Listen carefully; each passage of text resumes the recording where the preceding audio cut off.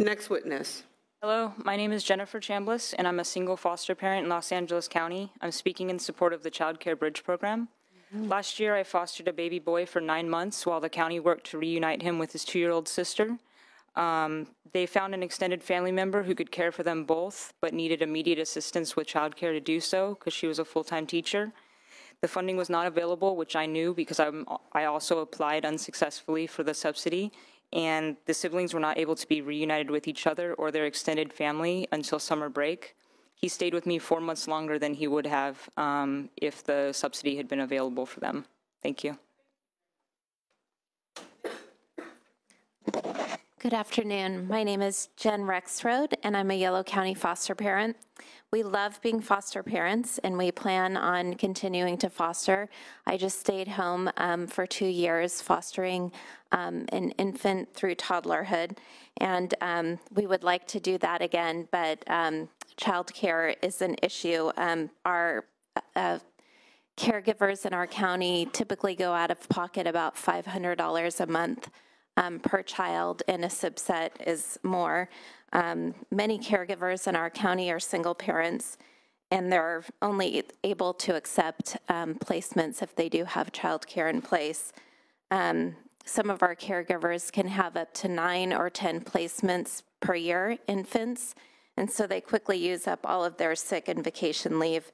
And many caregivers have left because they no longer have funds to spend for childcare. Thank you. Hi, my name is Donna Gill. I'm a foster parent here in Sacramento County. I've been a foster parent for 14 years. I've fostered all ages. I can tell you the hardest thing is to turn one down because you don't have available childcare. I know of foster parents that have tried using their sick time, their vacation time, and any other personal time off they can to try and get childcare, and have ultimately had to request the child be moved to another foster.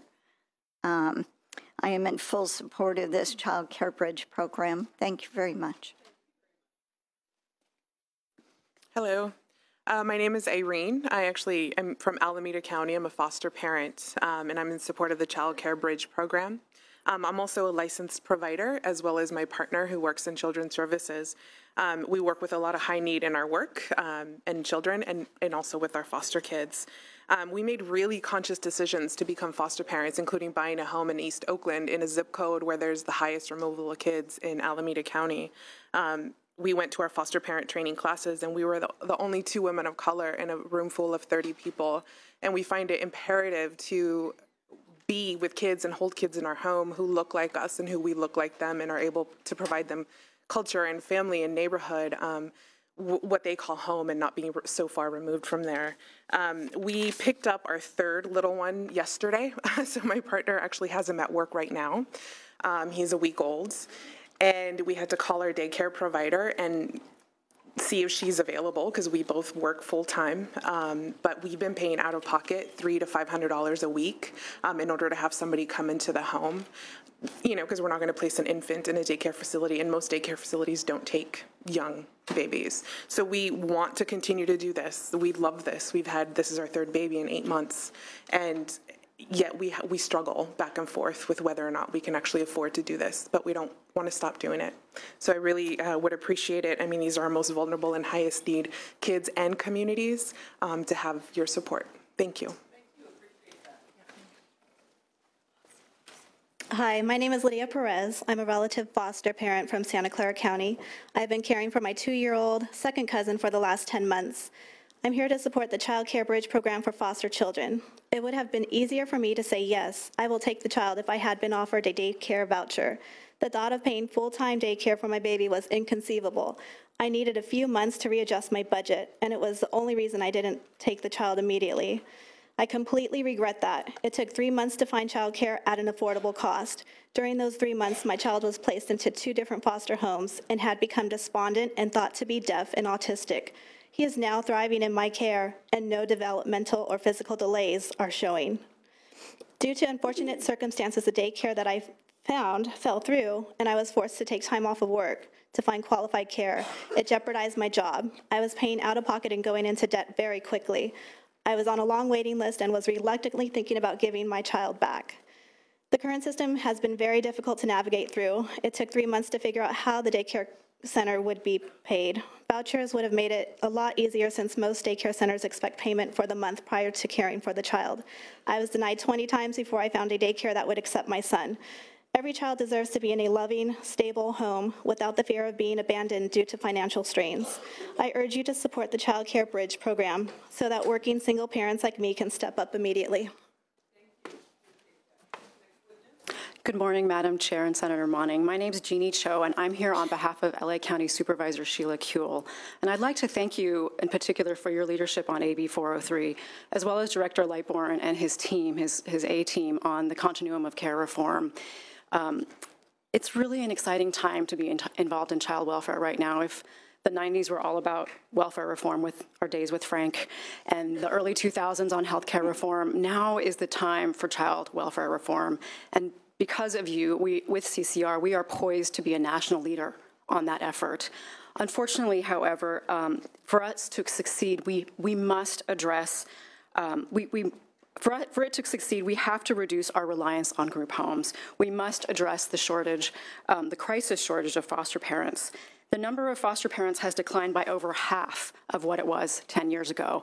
And at the same time, we're seeing a disproportionate increase in the number of kids between 0 to 5 in foster care.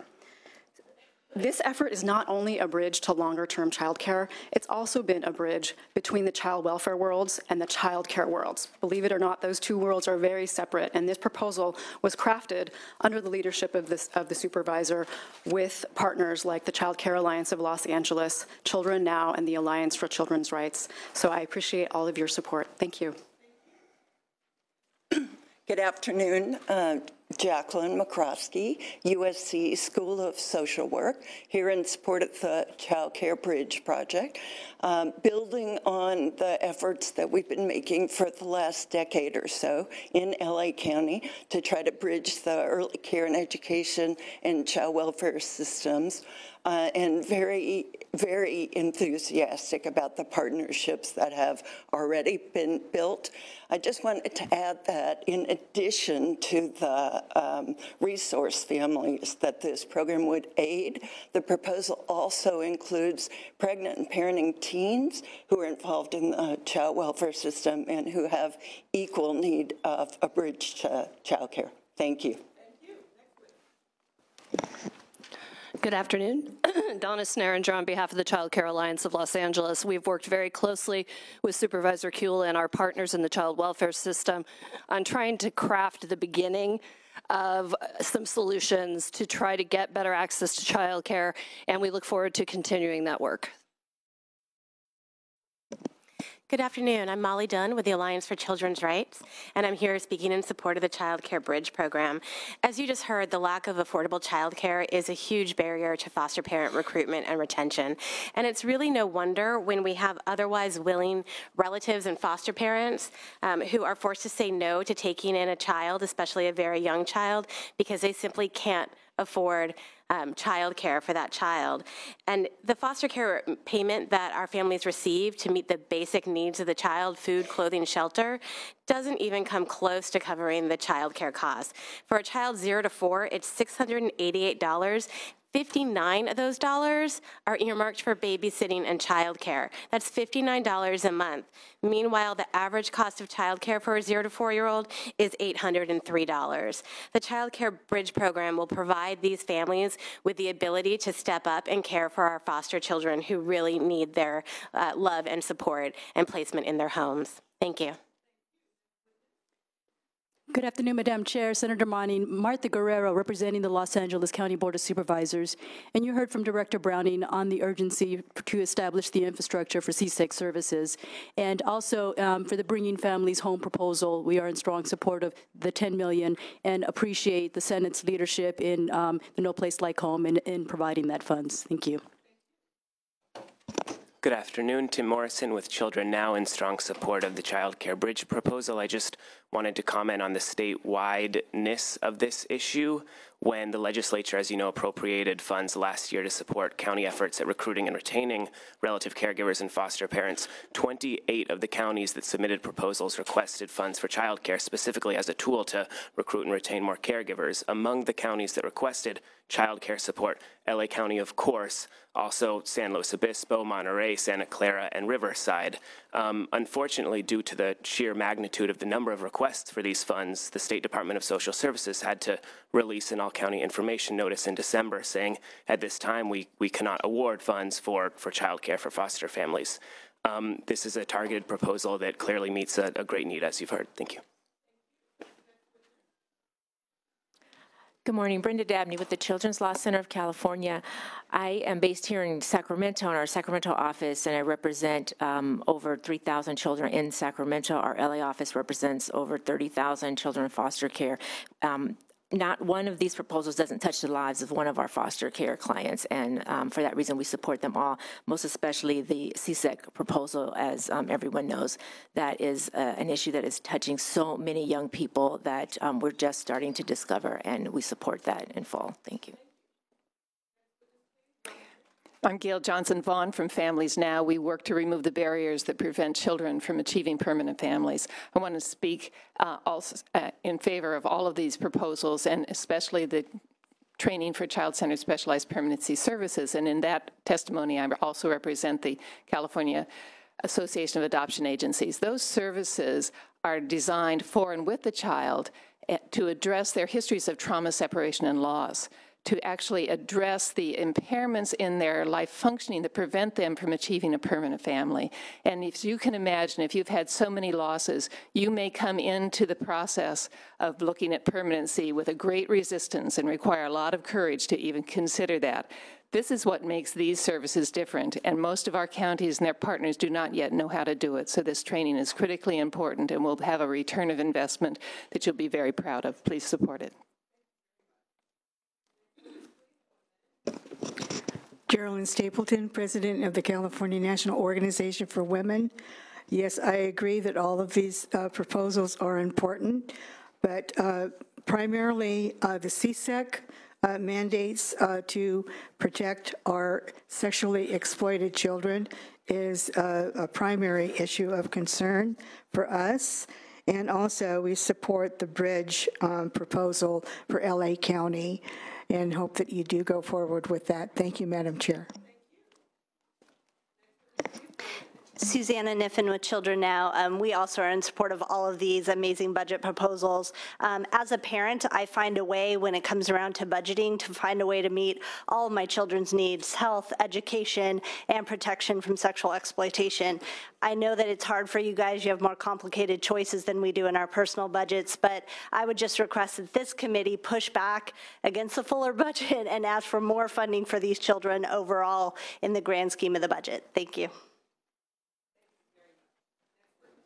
Angie Schwartz with the Alliance for Children's Rights. In addition to the Child Care Bridge program, just wanted to underscore really the need and our support for the Chafee proposal and making sure that all of our transition age youth can get those additional funds to support their college education. Thank you, Madam Chair. Frank Mecca. Just wanted to point out our support for all of the proposals, and in particular identify our co-sponsorship of bringing families home and the Alameda County proposal with respect to teenage pregnancy prevention for adolescents in foster care. Amy Lemley with the John Burton Foundation also wanted to express our strong support for each of the proposals in addition to the THP Plus proposal that I spoke to. Thank you.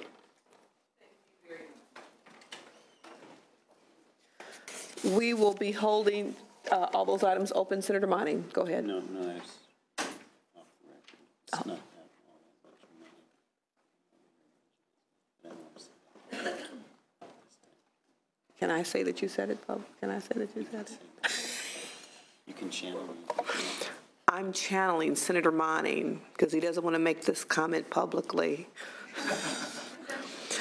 I share your sentiment, Senator Monning. I want to thank all of you who came to provide public testimony. We both would, as well as those who brought forward very reasonable, focused, appropriate investment proposals many of which simply add the critical resources to implement policies that this body has undertaken and identified as priorities. So thank you very much.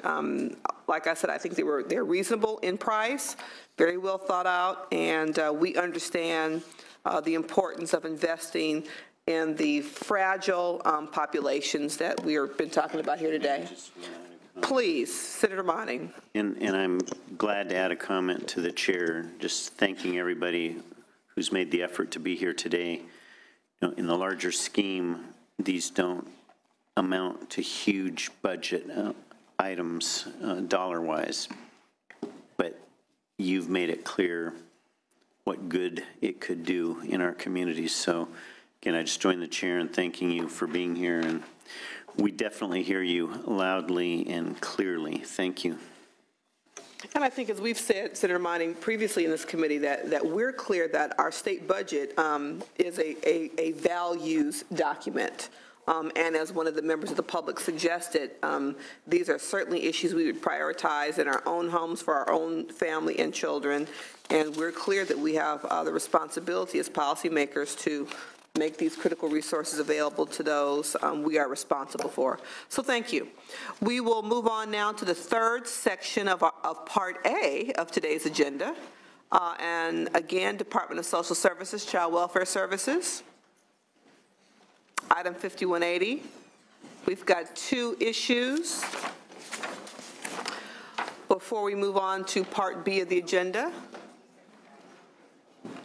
oversight of the much discussed thus far, or much often referenced, the Continuum of Care referendum and its implementation. Look forward to hearing that update. Director.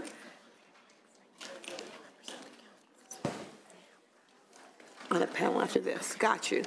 And issue 2 will be the budget change proposal, funding Continuum of Care referendum implementation.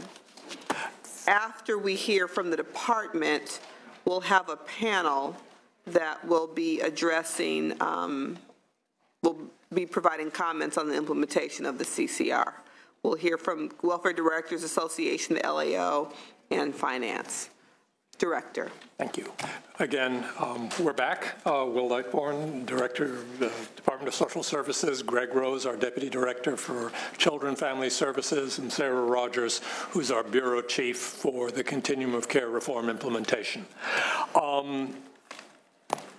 CCR really brings to fruition a shared vision that's been developing over the past decade, and it's a vision that's been sort of gestated by legislators, by our practitioners in the counties, by our very best provider networks, and by youth themselves. And it's fundamentally, we need an out-of-home care approach that is a continuum, that is child-focused and looks at services through the eyes of a child, is based on the premise that children should live in homes and that the families that are caring for them should have access to the services they need to be able to care for them effectively, that when an individual child, for a specific reason, for a clear therapeutic purpose, needs a 24/7 environment, it should be short-term, not time-limited, but short-term, in that it should have a defined service plan and it be reviewed at specific intervals to ensure that the child's needs are being met and that the child still needs that level of service and care.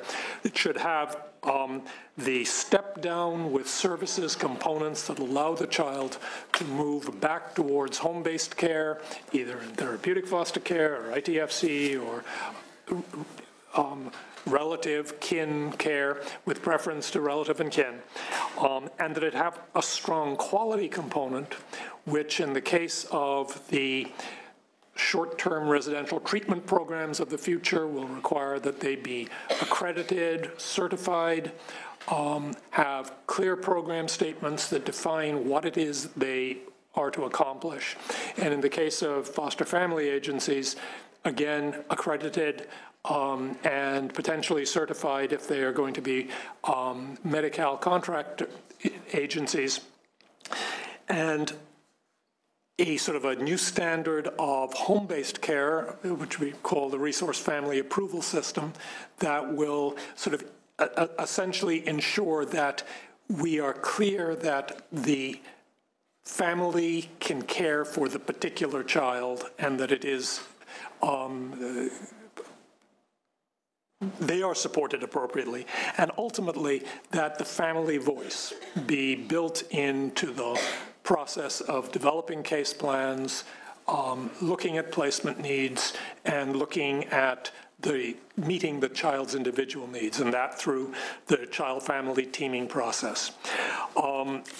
There's the recognition that this requires investment by the state at the beginning of this process, that it has new activities that run parallel to old activities, that those things that could potentially be savings in the future won't be realized instantly, and that therefore the sort of the front end investment is necessary. There is a huge, I almost said it the other way with the why, there's a huge amount of cross-system planning now underway between all of the players that you can imagine touch the issue. In particular, there's been very close work with the counties around sort of refining assumptions for service needs and the cost for service needs, and we expect to see those refined assumptions and estimates in the May revision.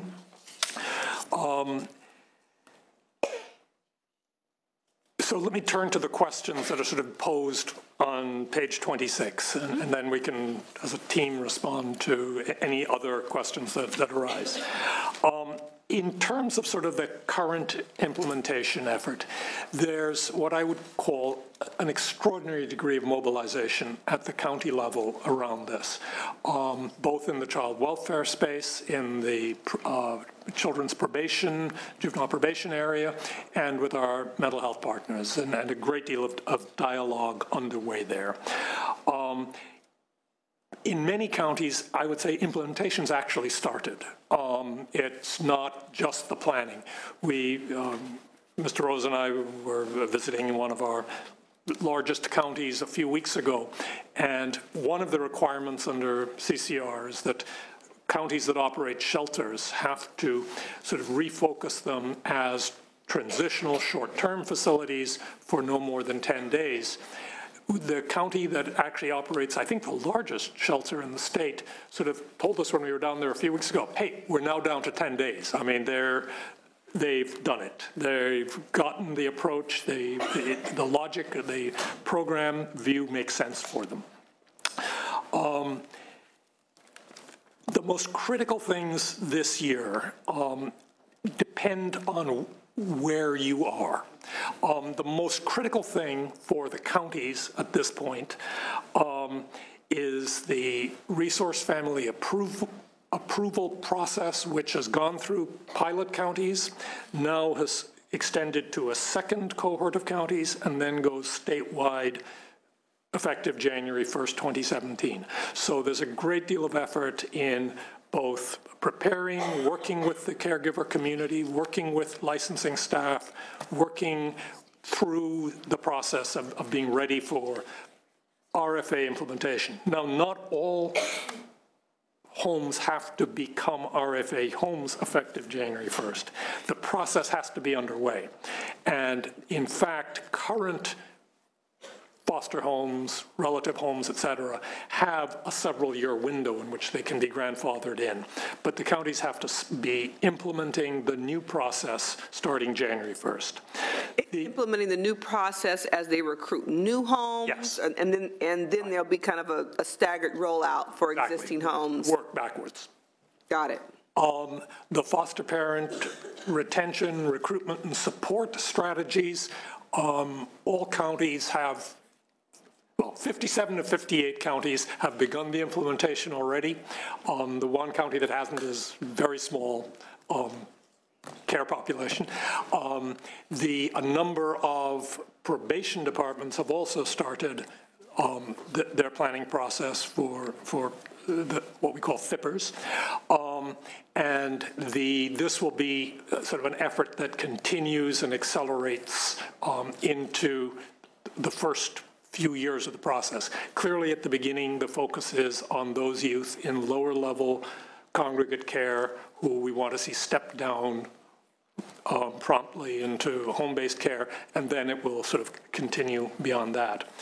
Child-family teaming, again, this is not a new experience for counties. I mean, it's both as part of the KDA settlement, which has now been underway for several years, as well as core practice models that the counties have been working on.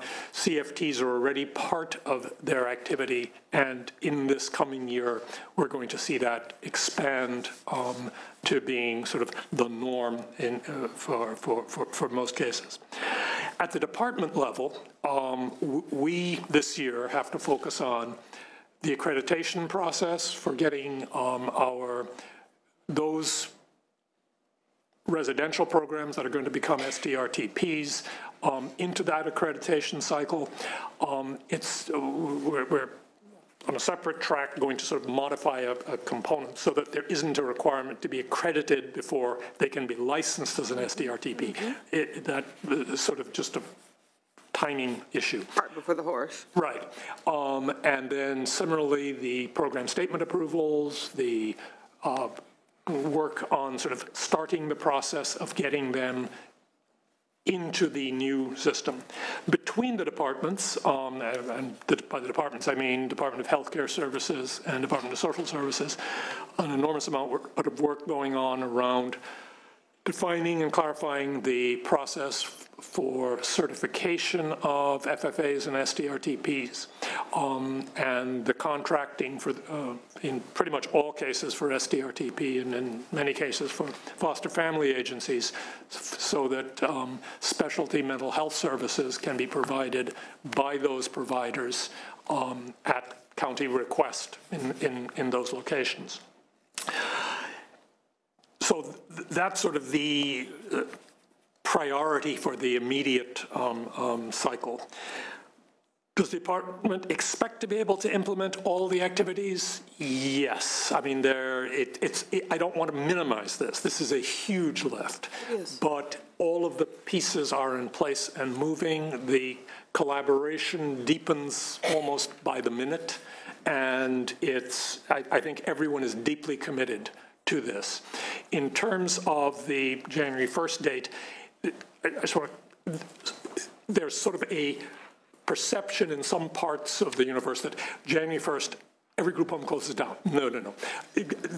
That is the way we kind of talk about it. Yeah, I know, but that's not the way it's intended to happen. I mean, the intention is that to the extent that the resources are now online for allowing children to step down, that'll start right away. But on a case-by-case basis, we can issue exemptions for particular facilities to stay open for a longer cycle, both to accommodate supply, home resource family supply, but also to accommodate the reality that some youth who are almost at the end of their dependency may just simply prefer to end where they are.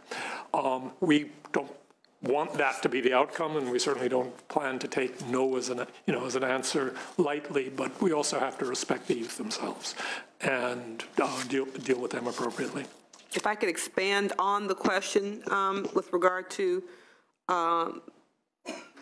you implementing all of kind of the ramp-up activities by January 1, 2017, what is your vision about a date or year by which it would be fully implemented and fully executed and the culture shift really haven't happened statewide? Is that 5 years, 10 years? To be honest, I'm not sure we ever expect it to be done. This part of what we're doing is moving into a learning culture that will continue to hopefully be improving itself constantly. The sort of the heavy lift. There will be a point in time where the ratio of group home population versus foster family home population. Certainly, we would expect to be done by within a 5-year window. Okay. And as you know, on the sort of shelter approach, we've got a date of, I think, 2022, and we'll come back to the legislature and talk about what role the shelters need to play going into the future. Rates package, we expect that to be released with the May revision. As you know, it's sort of an administrative process. We're now, going with Department of Finance through a lot of the details. The structure of the rates package has been shared with our stakeholders, but not necessarily sort of the specific dollar amounts. And that's something we're going to be working on over literally the next days and week. In terms of reports to the legislature, the AB 403 requires a report in January 2017. What I anticipate we will do is, as we do, for example, with what we started the day with Child Welfare Service new system, is sort of schedule regular ledge staff briefings so that the interested policy and budget staff stay fully up to date with, and in turn the legislators are up to date. In terms of the last question, update and conversations, Sarah and I were sort of debating the appropriateness of the word relentless, constant, hourly. Unending. But I don't want to put it, in a negative. Everyone really understands that we have to be embedded with each other, literally to the point that, for example, the counties have a staff person of CWDA embedded on the 14th floor with Sarah and her team, so they're constantly in that process. We do bi-weekly calls with the county directors, directly covering it. We're going to be adding the mental health directors and probation chiefs in that process. We do we have a number of work groups that meet sort of constantly. We have a county state team, which is meeting this afternoon, and which Sarah has to go and run. So there's a lot of engagement. I anticipate there will be yet more and particularly as we start moving deeper into the implementation phase, then that stakeholder conversation and dialogue will move from the conceptual to the how did that really work, and do we need to change this or tweak that? Throughout all of these sort of engagements, we've been really fortunate to have both CYC very directly involved in the process and other youth voices very present. So with that, see if Greg or Sarah want to